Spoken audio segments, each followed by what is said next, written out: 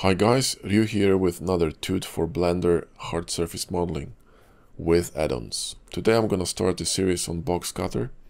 Hopefully gonna move to hard ops later on, but first BOXCUTTER. It's a bit more simple and I think very useful add-on because it allows you to perform very quick booleans. So first, how do we get BOXCUTTER installed? You can go to Gumroad or Blender Market or similar websites and get BOXCUTTER as a standalone add-on, but you can also get it in bundle with hard ops. So if you don't have hard ops yet, I suggest you get both. They work very well together. They sort of one add-on split into two programs. There are many functions in hard ops that sort of spill over BOXCUTTER, and I will show you this later in this series. So I suggest you get both. But anyway, get the BOXCUTTER, go to preferences, click on install the add-on from a zip file. Then you will see a BOXCUTTER add-on in your list. Check mark it, save preferences, and you're done. Now, once you install the BOXCUTTER and it's correctly installed, you should see the icon of BOXCUTTER in here. To access that, you press Alt-W on your keyboard, and if you have hard ops installed as well, you can switch between the two add-ons by simply pressing Alt-W. W will get you out of the hard ops BOXCUTTER zone, right? Now let's talk about menus. You can see the top bar has nothing if I'm not in the BOXCUTTER menu. If I jump into BOXCUTTER, I got a new bar. Now that bar is very important, although you can access these options through different menus. But let me show you what this bar offers you, okay? First of all, you have different types of booleans. Then you have different types of shapes. You can also access these shapes in here. So circle, square, and gun custom. Then you got stuff like alignment of the view. So you align the view, the cutters to your view, or align the cutters to your object or to the world. So the world axis orientation, right?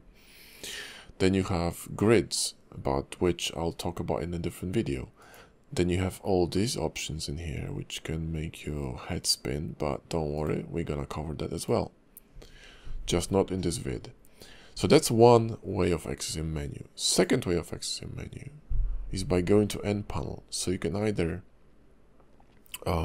press this tiny arrow here, or just simply tap N on your keyboard and go to BOXCUTTER, and you can see you get the same menu, right? Then you can go to D. So if you're in BOXCUTTER mode, if you press D, you're gonna see this menu popping out, and you have the same options. On top of it, you got the pie menu, which allows you to quickly switch between different types of cuts. So it can be a box cut, circle cut, yeah, custom cut, and gun cut, right? And you also have access to all the options. Then you have Control D menu, which is a bit more concise, but again, kind of simple to this one here, right? In fact, I think it's identical. So it's kind of like a quick Control D. It's like a kind of quick sort of pop-up menu to adjust certain functions. Shift V will allow you to access View menu. So instead of going to D and then to View, right, you can just simply click on Shift V. There is one more menu, but to show you that I'll need to actually start box cutting. So let's create a cube, because that's what we do with BOXCUTTER. We destroy cubes. And how do you actually use BOXCUTTER? So by default, if your BOXCUTTER is running, which means, you know, you pressed Alt-W, you got into BOXCUTTER. If you select an object, right, you click on any of the faces. Let's go to box maybe. You click on any of the faces, you drag your mouse to create a shape that you want, right? You release the mouse when you're happy with it. You drag your mouse again to confirm the depth. You click, and there's your cut. The cut is not applied, which means if I'm gonna go to edit mode, you can see that the geometry was not really cut, which means if I go to booleans, if I go to modifier stack, you can see I have a boolean modifier going on. It's running, it's live. So I can still adjust it. Okay, let's go back. Now, when I'm performing the cut, look at the bottom of my screen here.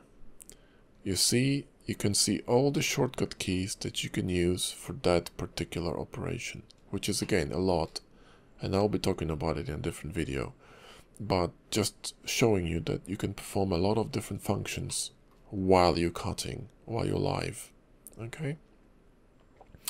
Now, if you press X on the keyboard, you will switch to slice.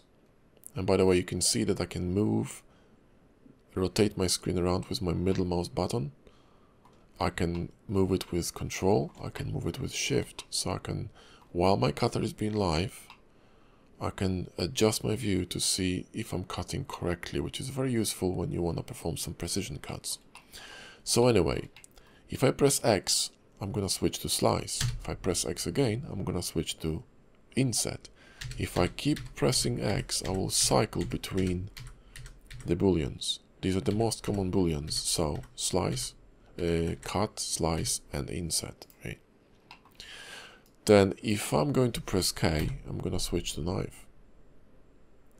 And the knife tool, if I apply it, it's actually permanent, which means once you apply the knife, it's baked into a geometry. So be mindful of that, right? Let's go back. Another thing that you can do with a box cutter is perform unions. So if you press J and then E, you can actually extrude the shape from your original shape and just add a union boolean. If you press A and E to extrude, you will create a separate object. Now all these objects going to move together if you select the main object, and the reason for it is because BOXCUTTER is creating parents relations between the cutters, which are children, and the main object with the parent. You can see the parent line between this object created here and the main object. So even if I cut this box, right, and I recall the cutter by pressing Ctrl H, you can see that if I move the box, the cutter will move with it. Let's remove this one so it's not confusing. The cutter will move with it. If I resize it, the cutter will resize with it. And the cutter is still live. So that's the power of BOXCUTTER. Right? In addition, you can see here on the right side that BOXCUTTER has created a separate collection for cutters. So you can always recall them really easily. If you are using, so let's say I hide it. If you're using hardubs as well, and you can access hardubs by switching to hardubs, right? But you can access hardubs also when you're in BOXCUTTER mode by simply pressing Q. And then if I'm gonna go to mod scroll toggle, if I click on that, I can scroll between my modifiers. And I can click on the one I want to recall, and I can, you know, play with it. I can reshape it, resize it, do whatever I want, right? So that's very powerful stuff, okay? So that's different cutters. Now, let's talk about shapes, okay? The basic shape is a box, but you can also switch it to circle. You can switch it to n-gon. So how do I draw n-gons? If I start drawing an n-gon, you can see that it can go in any direction. However, if I press Control and hold it, it's gonna start snapping in the increments. So I can use this to create the shape I want. Double click and extrude. So again, you select the shape, you press and hold Control, you start drawing n-gons, click, click, click, double click to confirm the shape, and move your mouse. You can do all kinds of stuff with n-gons, circles, squares, doesn't matter, boxes. So you can shift this n-gon to, for example, a cutter. So if I double click to confirm, and extrude, I press X, I can switch to different types of booleans. So union, etc. Right? Even knife. And you can see my cut was performed inside of the mesh. Okay, let's delete that and get another cube. Now let's talk about views. By default, the view is set to object. What does it mean? It means that if you have object selected, if you draw from a face, depending on which face you're drawing from, the box cutter will align to its rotation. So even if you have a face that it's slanted, right, box cutter will align to it automatically. So you don't have to fiddle with, you know, aligning your cutters manually. It's just all automatic, which is great. Now, to cut from view, you will need to switch by pressing Shift V and go to view, or go into D menu and switch it in here.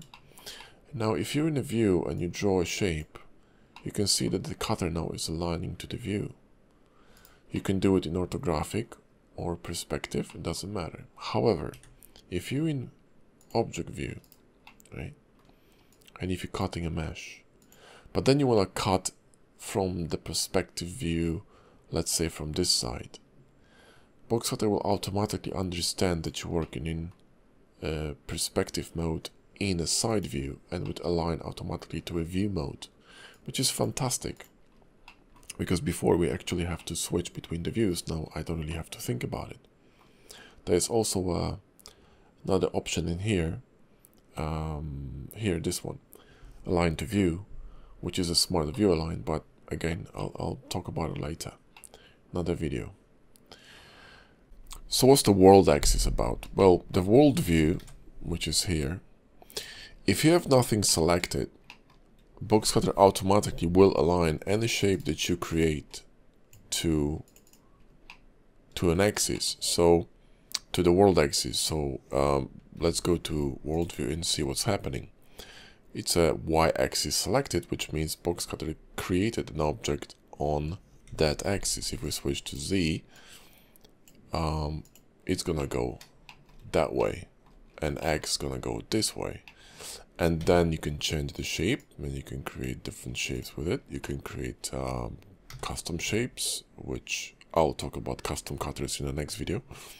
You can create endguns as well, so it's working all in the same fashion. So these are view aligns, which are quite important. There is one more thing I want to mention, is the type of cuts that come with default settings in box cutter. So